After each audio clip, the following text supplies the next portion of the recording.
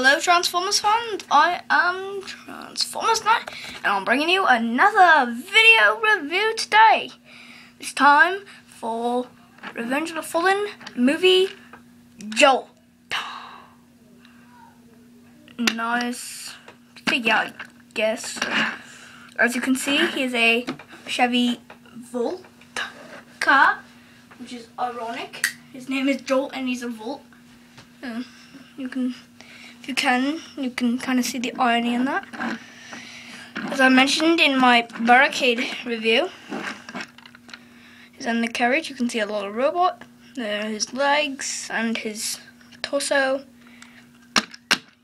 For some reason, the movie ones do not have the rubber wheels, except for maybe, just maybe, possibly, the leader class figures.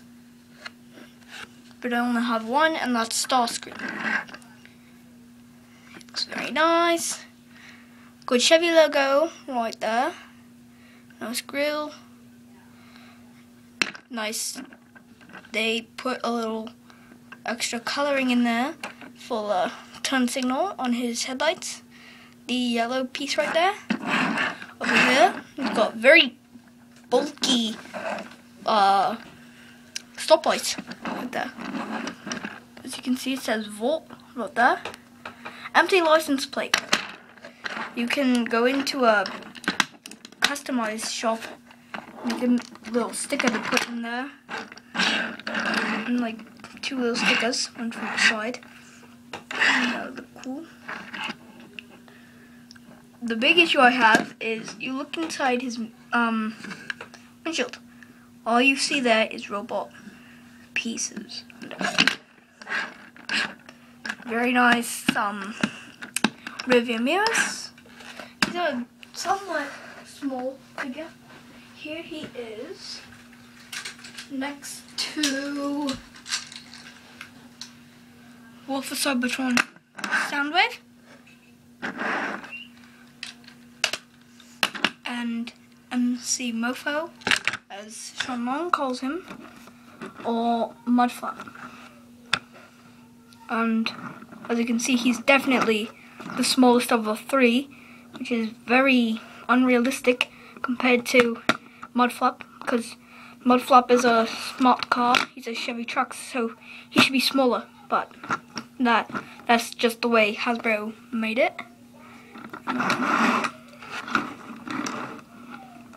But he definitely is not the shortest of them. If I can get this like that, and then see if I can balance him on top. He's longer than Mudflap, and he's definitely very much longer than Soundwave. So let's move these guys out of the way. Show you him real quick. Next to Wolf of Cybertron Bumblebee. He's about the right size. Bumblebee's supposed to be a Volkswagen Beetle. He should be a little shorter, which he is. And Bumblebee is definitely a couple inches shorter than Jolt. Yeah, Jolt. Move that out of the way. And here he is, the feature figure. Jolt. Very nice figure.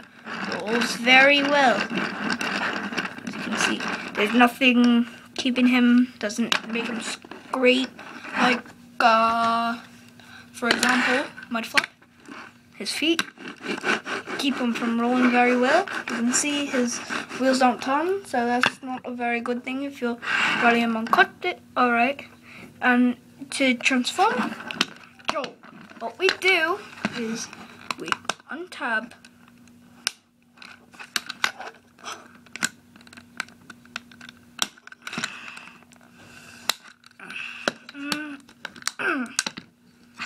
the hood, so it comes up like that.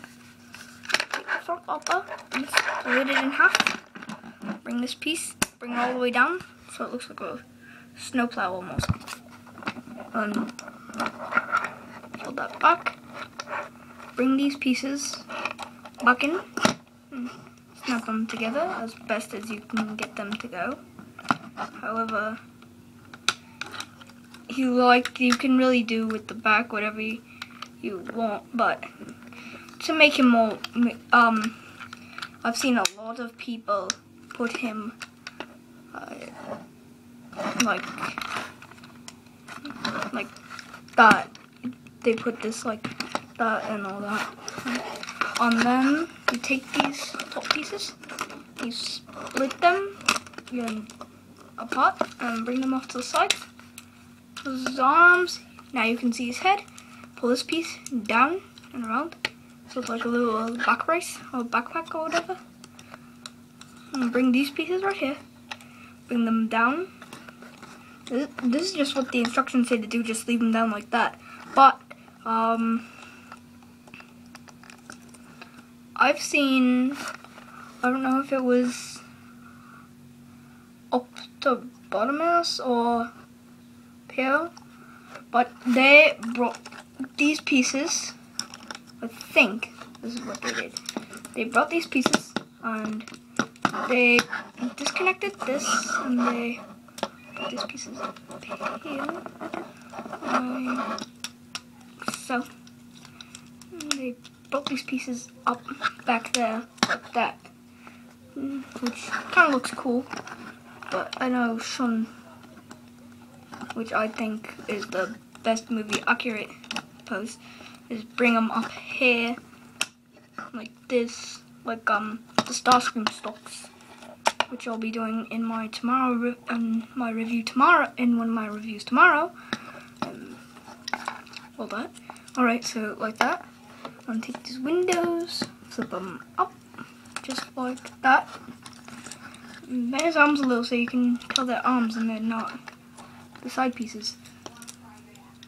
Split his legs apart, and then take these pieces and just pull them out. Oops, and his feet come off.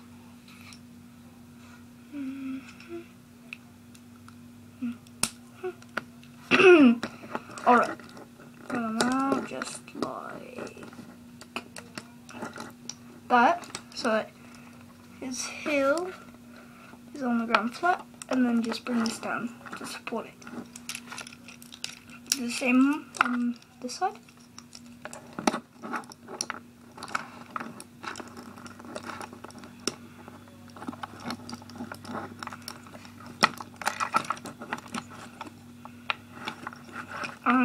That helps him stand up very good.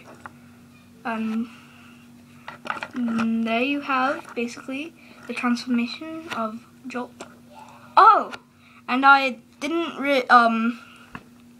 rate his vehicle mode, but I give it a 7.5. Only real drawbacks were the robot pieces that were showing. That's about it. Here's a clear blue chest. If I can get the light, you can kind of see that it's clear. But other than that, he has a lot of articulation. This guy is like crazy posable. His arms rotate, but because of these pieces they get hindered, they can rotate all 360 from the ball joint. His wrists, or his elbows, can bend and swivel. So like crazy posable. His fingers don't move. His head, but because of this back piece it doesn't really work that well. But his head kind of spins left to right and goes up and down. Waist articulation! Yay for Hasbro! For waist articulation. His legs move in and out, and go forward and back. Bend at the knee. Oh, I thought they swiveled at the knee. Mine used to swivel at the knee. He somewhat swivels at the knee. His ankle posability.